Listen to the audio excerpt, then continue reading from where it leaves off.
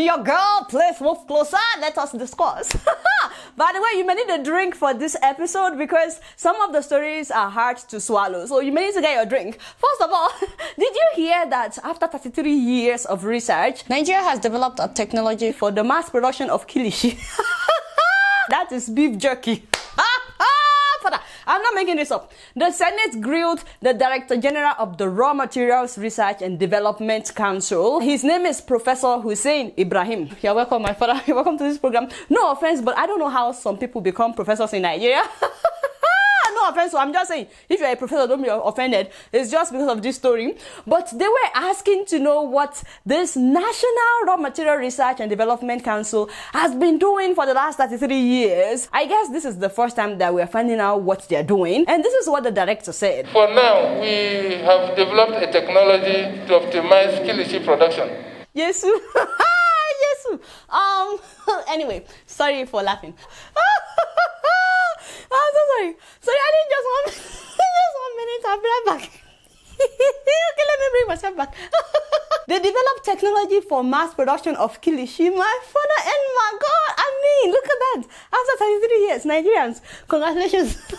But this is supposed to be like a raw material council, you know. So he mentioned other things that they've developed, like syrup and starch. But apparently, we still have to import these items because, according to him, we're still in the pilot stage. We have starch. Starch is... So the glucose syrup that you developed, we no longer import it? No, we've not reached that stage, ma'am. Sorry? We have not reached that stage. What stage is it now? What stage? We have tested them. Okay. The stage we are now is the pilot stage. Sorry. So they asked him about the research that is already done. Give us the ones you have concluded that manufacturing companies are now using, and this is as a result of Raw Material Research and Development Council.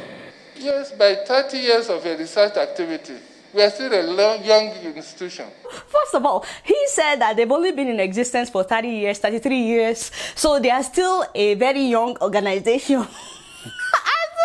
Young, 33, yes. But to be candid with you, we are making progress. For now, we have developed a technology to optimize Kilishi production. I'm done. Like, for real, I'm done this time around. I told you to get your drink, that you will need it. How can you swallow something like that? Okay, let me bring myself back. So, you know, the genesis of our problem in Nigeria is appointing incompetent people in positions of power just because they know someone or they know someone at the top position. Did you see the reaction of the two men behind him? But to be candid with you, we are making progress. We have developed a technology to optimize Kilishi production. Kilishi. In case you guys are watching, you didn't even hide it. Now the sad thing is, these incompetent people don't know anything, yet they're so arrogant. I'm not referring to you, my father. I'm just talking generally, you know, in terms of general. What I'm saying, I'm just trying to give a background. Which background? We have reached milestone. We have processed Kilishi process technology. Excuse me. Hold on. I just explained. Hold on. You don't have to play that now. Just when I said they can be arrogant. Sorry, my father, in case you're watching. See what I have to deal with. This is a professor talking. I need some water. You know, I'll be right back. Is that the success story you are going to tell us after 33 years? Look, there's nothing here. What are you telling us? What this agency is just wasting our money. I told you guys that you will need your drink. I have my water right here. Unfortunately, nothing will happen to this man or his agency. They will still continue to get paid huge amounts of money for doing nothing. What does he even mean by technology for mass producing? You know, I thought they deal with material. So what type of material for Kilishi? Is this the meat or the seasoning? I don't know. So this is just ridiculous. 33 years of research and we're proud of producing material for Kilishi or technology for Kilishi. I don't know how that works. This is what I will not do. Call it, I need something stronger, like Ethiopian coffee or Sudanese tea. Very, very strong. Those things, they are very strong. Okay, so the story gets even better. How can the chairman of corruption fighters be accused of corruption? My father and my God. So in Nigeria, the Economic and Financial Crimes Commission, that's the EFCC, they're the ones that pick up corrupt people. To now hear that their chairman is also allegedly corrupt is a revelation. Huge disclaimer, some Nigerians believe that he's just a victim of witch hunt by corrupt people. They said because he's fighting corruption, that it is corruption that is now fighting back. Let me know what you think. Put up my father, Bonijare Alaji United. You're welcome to this program. So in case you're watching, is it true? Please, you need to talk to me, my Oga. I must speak out because you know I'm the only one that will defend you in front of everybody. So before we get into why he was arrested, by the way, this man has been acting chairman since 2015, 5 years. Forget about everything. How can you be acting anything for 5 years? How about, as in, acting 5 years? See? Appointed by the president, Oga Buhari. One tenure of EFCC chairman, is it not 4 years? No, so how can you keep somebody as acting for 5 years? That is corruption right there, Mr. President. Freedom, in case you're watching, you know, do well.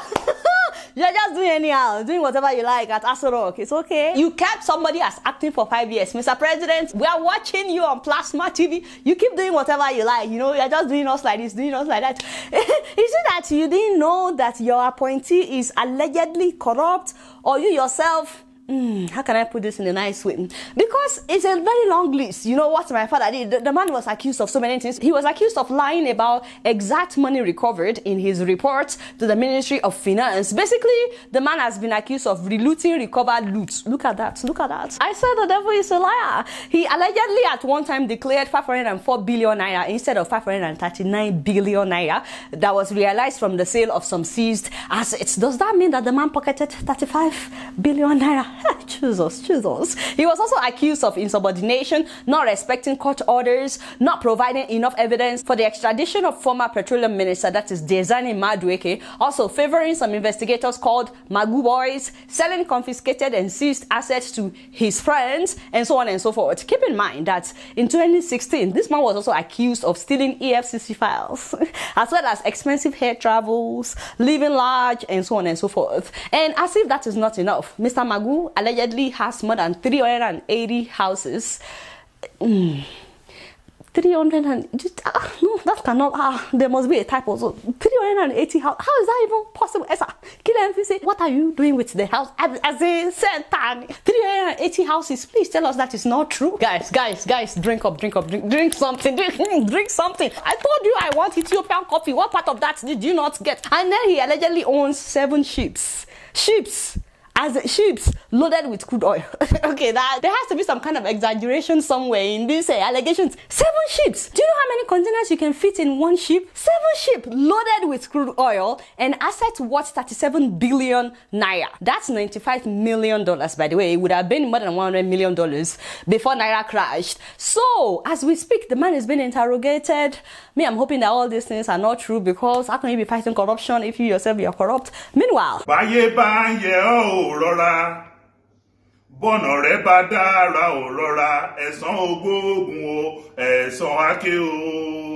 obviously you have a problem, but I don't have your time today. You know, I don't. As I was saying before, Kolido interrupted me. Meanwhile, I talk. Are you done? I talk. Me, I talk about Magu. Buhari no green listing.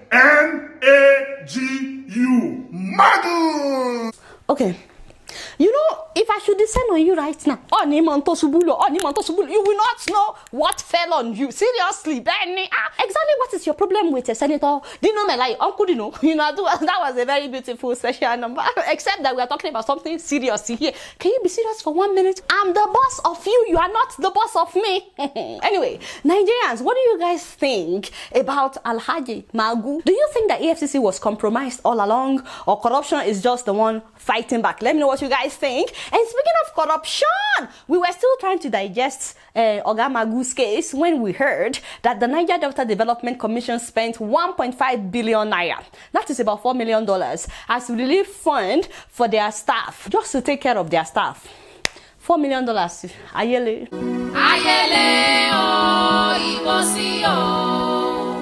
Thank you, Auntie Tokpa. You're that for you. By the way, who said that was how much they spent? The acting managing director, chief executive officer of the Niger Delta Development Commission, Professor Keme Bradikumo Daniel Ponde. My father. You see, he has to be my father, of course. I'm not a professor. Professors, you are just doing us anyhow today, you know. So the Senate decided to probe them after finding out that they've spent 40 billion naira in the last 3 months without due process. That is more than $100 million. First of all, Senate, please move closer. Why wait for them to spend $100 million before probing them? Why didn't you wait for them to spend $1 billion? For them to get $100 million. Do you know what the NDDC boss said? The man said that we used 1.5 billion to take care of ourselves. We are NDDC. We need to take care of ourselves too. NDDC has about 1,400 and something staff. We decided to pay COVID allowance to every staff of the NDDC. We are NDDC. We'll take care of ourselves before we can take care of the other people. If we all die because of COVID, who will take care of, who will do the intervention? Wow, you see that right there tells you the attitude of many Nigerian officials. They believe that if they serve in any capacity, whether they are at the top or at the bottom, whatever, that they are supposed to enrich themselves from the money entrusted to them at their place of work. This sense of entitlement is so wrong, and it's annoying. We need to take care of ourselves too. Did you hear that? Don't you get paid for what you do, Oga, in case you're watching? Yet you cannot account for 40 billion naira. We paid. These staff are collecting their monthly salaries. Yes, sir. So on top of that, you give them more money to take care of themselves. Yes, sir. Can you imagine? And this same set of people will be the first people to accuse the government of corruption. For youth groups and 5 million for women groups and those living with disabilities in each senatorial district, which is the 270 million is talking about. Where is the fear of God? According to the man, he said they spent part of that 40 billion naira to buy food and palliatives for youth because of the pandemic, and that they fed women and people with disabilities in each senatorial district. We gave ECG machines. Some states are not even at hemodialysis until we give them. The second aspect was food palliatives, which we distributed to all the 9 states. And the third aspect had to do with publicity. You can see the billboards everywhere telling people about protection. But I'm like, 40 billion. Did you really spend that much money on youth, on women, people with disability? It's a lie. So this is when you expect Niger Delta youth to be on the street. Somebody just claimed to have spent 40 billion naira on you guys. Did you see this money? Did you see the palliative? Did you see the food? Did you smell this money? If you did not, you need to be on the street protesting. Me, I'm talking my own. You guys now don't know much. Guess what? I'm just keeping it real. Moving on to Malawi, ladies and gentlemen, we were just celebrating democracy in Malawi. No be so? Remember, we were talking about how they challenged the result of the presidential election last year. They had a rerun recently, and the opposition won for the first time in Africa. Opposition won. A man of God became a president, a theology professor, and the former president of Malawi Assemblies of God. Only for the man to now start appointing people with family ties as ministers in his cabinet. How can the new labor and health ministers be brother and sister in one country? Kenny Kandodo is the labor minister while his sister Kumbize is the health minister. I said, Haba, that is like Lai Mohammed in Nigeria and his sister becoming ministers in the same country at the same time. The devil is a liar. If that were to happen in Nigeria, would you keep quiet? If your child lost, will you people stay and keep quiet? Thank you, my mother. Of course, they will not keep quiet. Also in Malawi, a businessman, Gospel Kazaso, was appointed as the information minister, and then his sister-in-law, Agnes Nkoma, was appointed the deputy agriculture minister. I said, who does that? Also, the president's former running mate, that is Siddiq Meah, he's now the transport minister, while his wife is appointed the deputy minister for lands. I don't know if you guys understand the peripheral level of the photosynthesis of what is happening right here. But that is like Minister Chris Ngige in Nigeria and his wife becoming ministers at the same time in the same country. This is not correct. A lot of Malawians feel like these people were not appointed based on competence. Instead, they were appointed based on the monetary support they give the president during the campaign. That is nepotism, and that is something that this same president had criticized the former president for. It's so ridiculous that he also appointed the son of former President Joyce Banda. He appointed her son, Roy Kachale Banda, as the new Minister of Industry. As in,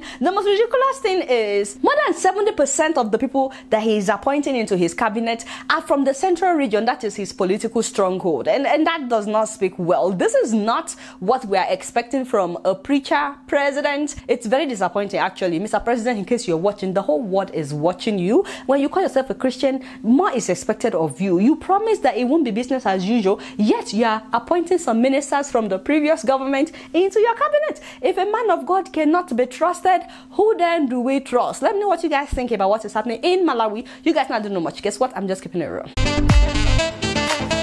Moving on to Central African Republic, huge shout out to doctors at the Vatican Bambino Gesù Pediatric Hospital for successfully separating conjoined twin girls. Ladies and gentlemen, please meet 2-year-old Evina and Prefina. Oh, they're so beautiful. After more than a year of preliminary studies and 3 difficult operations, the girls are now separated for the first time in 2 years, and we're so happy for them. The doctors utilized advanced 3D imaging as well as stimulated surgeries, and the girls underwent 3 operations. The first one was done in May of 2019, that was last year, and their last procedure was June 5th of this year. That one took 18 hours and a team of more than 30 doctors and nurses. But it was successful. So it's been a month and they're thriving and they're expected to have full recovery. Congratulations to their parents. Congratulations to Central African Republic. You guys not doing much. Guess what? I'm just keeping it real. Moving on to Ivory Coast. So the Prime Minister of Ivory Coast is dead. Very, very sad, right? He actually had a meeting that day at the presidential villa. Nobody knew that death was coming. His death actually came barely a week after he returned from a 2-month medical examination in France. Okay, so sorry to digress, but for how long would African leaders go to their colonial masters to fix them, as in for good health? Like, for real, when will you become independent? And how do you do medical examination or checkup for 2 months? That is what I don't understand. So no doctor in Ivory Coast could check the man. I mean, we're very sad that he died, but the man had surgery in 2012, but many people wonder why he had to go for this checkup after the airports had been locked down. He went during the lockdown, and why would he stay for 2 months if it was just an examination or something else? You know what I mean? So he's actually the president's candidate for the October presidential election. They have their election coming up in October. The president, Ouattara. The Ivorian leader, in a recent interview granted to Jeune Afrique, said the new constitution permitted him to do 2 terms from the year 2020. An opposition coalition has rejected the prospect of a 3rd term for President Alassane Ouattara. Thank God that he finally said that, okay, he will run for 3rd term, but of course, he designated the prime minister as the candidate of his party. So basically, you know, saying this will be my successor, describing him as his closest political ally for 30 years. And now that the man is dead, the prime minister, there are speculations that the president may want to run for 3rd term. Leaders from Ivory Coast's ruling party agreed at a closed-door meeting late Wednesday to press President Alassane Ouattara to seek a 3rd term in October's presidential election. Please do not do that. You know, we're watching you very closely. Whatever happens, they will have an election in October and we'll bring you guys the update. You guys not know much. Guess what? I'm just keeping it real. Moving on to Madagascar, ladies and gentlemen. Did you hear that Madagascar is back under lockdown despite their herbal drink? I said, the devil is still higher. I'm confused.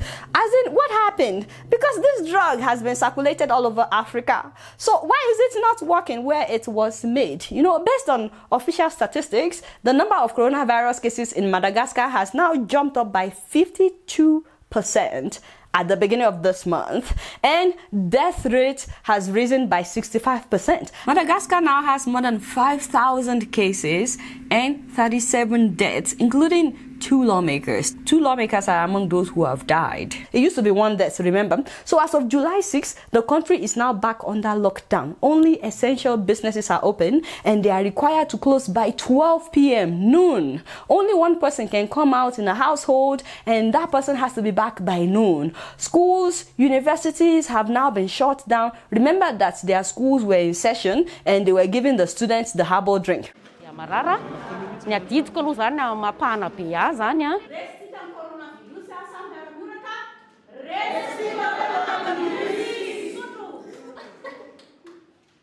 So now they shut them down. Churches are also closing, non-essential travel is prohibited, and no less than 500 military personnel were deployed on the streets to enforce the new measures, especially in big cities. Now, as a matter of fact, they are now opening new coronavirus treatment centers because the cases are rising. So what do you guys think happened? Is it that they didn't test the drug well enough? I'm actually confused because I thought, okay, to be honest, I don't think the drug worked in Nigeria either because we also ordered it in Nigeria and so many African countries ordered it. But we now have more than 30,000 cases in Nigeria. So I don't think the drug worked in Nigeria. But you know, going forward, and this is just an advice because I also want to see Africa develop the cure. I love everything Africa, anything Africa. But I think we need to do more tests, clinical tests, before announcing a medication to the world so that the world will take us seriously. I think that it's important to get it right, especially before exporting to other countries. I believe in us Africans. You know, we have everything it takes. We have Africans who have been trained in the best schools in the world. They know the process needed to get a medication to the market, including clinical research. And of course we can do this. Otherwise, if we don't do things the proper way, we're playing with human lives because this may lead to death. Remember that we're dealing with a life and death situation in this case. Also, I don't think they should have left the schools open until they're 100% sure that the medications work. So, but hopefully they won't give up. Hopefully they will keep trying until they get it right. But it doesn't look like this one that they've been selling is working. And speaking of which, Nigeria is now making its own test kit. Oh shit, that is incredible news. It's called RNA Swift Extraction Kit. Making this reduces cost by over 500% as compared to the conventional kit in use. It will be produced in Nigeria, which is a great development, and I'm so happy, so excited about this. And according to the Minister of Science and Technology in Nigeria, it is very accurate. So if it is very accurate, like he said, that's a great news. Let me know what you guys think about Madagascar and the herbal drink. You guys don't know much. Guess what? I'm just keeping it real. So as usual, I'm always bringing you guys the best deals for your everyday living because I care about you guys, you know. It's okay, you can thank me later. But I'm so excited to let you know that if you live in the UK, you can now have African groceries delivered to your doorsteps. Oh shit! And I'm talking about West African food, Nigerian food, Ghanaian food, but not just that, Malaysian food, as well as Filipino foods. Oh shit! A mixture of ethnic foods delivered to your doorsteps in the United Kingdom. So this applies to you if you live in Ireland, Poland, Germany, France, Spain, Finland, Italy, and all other mainland European countries. They will deliver to your doorstep. All you need to do is visit Ethnic Mix, that is XX, ethnicmix.com. They have everything, mama, okra, shito, goat meat, as well as recipes on their website that can help you to cook the food. And as usual, if you use my name Adeola as promo code when you are checking out, they will always give you a 5% discount every time that you buy something. Not only that, you might want to follow them on Instagram because they have videos, so many videos of how to cook African food, Filipino and Malaysian food, as in. So don't forget to use my name Adeola as the promo code, otherwise you would lose the 5%. Oh, by the way, whenever you patronize them, you will earn points which you can now use to purchase other items, you see. And while I'm talking about this, move closer, do not forget that you can also have groceries delivered to your loved ones in Nigeria through helpmewaka.com. I've been telling you guys about them for weeks now. I mean, these are some of their deliveries on the doorsteps of your loved ones. In fact, you can set it up with them to be delivering groceries to your parents in Nigeria every single month. You can have that set up with them. And not only that, you can also deliver food to someone in Nigeria anonymously. You can call them and say, I want you to deliver this food anonymously. Once again, with my promo code, that is Adeola, they will give you a $5 discount every single time that you purchase something. So don't forget to check them out. And if you've used the service of helpmewaka.com, leave a comment down below. Let's know about your experience. Okay, you guys, don't be offended by what I'm about to say, okay? Because I don't want anyone to lose their African accent. Of course not. As you guys can see, I did not lose my own African accent. Why would I even, as in, irony. But if you live in the US or you live in Canada or you're planning to move to the US or Canada and you just want to make sure that when you speak, people understand you. Like I said, you're not trying to change your accent, but you just want to be heard without people saying, come again, you know? This is not for everybody, but if you're interested in that, so if you're interested in that, please meet my speech coach. That is Katie Lever. Whenever I have a speech somewhere, I call her, I say, help your girl. Katie is so nice. She's a certified ESL tutor. She's a language coach specializing in real life American English, accent reduction, and presentations. So if you have a presentation at work and you want to do really well, or you are a pastor abroad that wants other people to come to your church, not just Africans, you want to make sure that you are heard, or you are an international student, she offers one-on-one classes via Skype. She charges $35 per hour for conventional skill practice, and she charges $40 per hour for accent reduction and presentation preparations. You can find her on Instagram, by the way. I follow her as well. She has great content on her Instagram page, or you can contact her on her website or via email. By the way, when she talks about accent reduction, she's not trying to get rid of your accent. She just wants to make sure that when you speak to people that are not familiar with your accent, that they can hear you loud and clear. So make sure that you contact her if you're interested in that. So for some weeks now, some Nigerian viewers have been complaining about the rate of the money transfer company that I advertise for, that is SendWave, and I passed your complaints to them, and I'm really grateful that they explained what's going on. Apparently, the Central Bank of Nigeria, the CBN, is the one that controls the conversion rate that money transfer companies can use, and so they give them a window. So right now, the central bank has devalued Naira again officially, pegging the exchange rate of transfer companies at 382 Naira to $1. So these transfer companies can go lower, but they are not allowed to go higher than whatever the central bank set, and right now they set it at 382. So these money transfer companies are not allowed to go beyond that set legally. In 2016, some transfer companies went beyond what central bank said, and central bank actually closed those companies. At that time, only Western Union, MoneyGram, and one other company were allowed to send money to Nigeria because the other people passed the boundary. So the truth is, their hands are tied because they don't want to be shut down, but they are also aware that at the black market, people are getting it for over 400 Naira. They are aware of what's happening. In fact, they were thinking about maybe not sending to Nigeria right now so that Nigerians won't think that they are trying to scam them. But I said I will explain what's happening to you guys. They don't want to be shut down because they are just starting, and they are also fine with people using black market or other means right now to send money, but they're hoping that at least you guys will come back to them when Naira rises again. So for you to understand, right now Western Union set their own exchange rate at 380 plus the transaction fee that you will pay. SendWave is using the maximum rate allowed by central bank, which is 382 Naira, plus you don't pay any transaction fee with SendWave. And if you use my name Adeola as promo code when you sign up for the first time, they will add $5 to whatever you're sending to your loved ones. So if central bank devalues Naira again officially, you can be rest assured that it will reflect in their exchange rate as well. They're on top of it. Although with the rising COVID-19 cases in Nigeria, I mean, it's okay for you to change money at the black market. I'm not trying to force you to use SendWave, but honestly, this is not the best time to change cash because of the COVID-19 going on, when you can use SendWave and the money would land in the person's bank account directly. Having said that, they are aware that you have better options right now, and they want me to tell you that they are really sorry, but there's nothing they can do at the moment. They keep following the guideline of central bank. And if this is the first time of you hearing about SendWave, that is the money transfer company that doesn't charge you anything to send money to your loved ones. You send it on your cell phone like a text message, and the person gets it instantly. And if you're just signing up for the first time, don't forget to use my name Adeola as promo code so they can add $5 to whatever you're sending to your loved ones. Anyway, you guys don't know much. Guess what? I'm just keeping it real.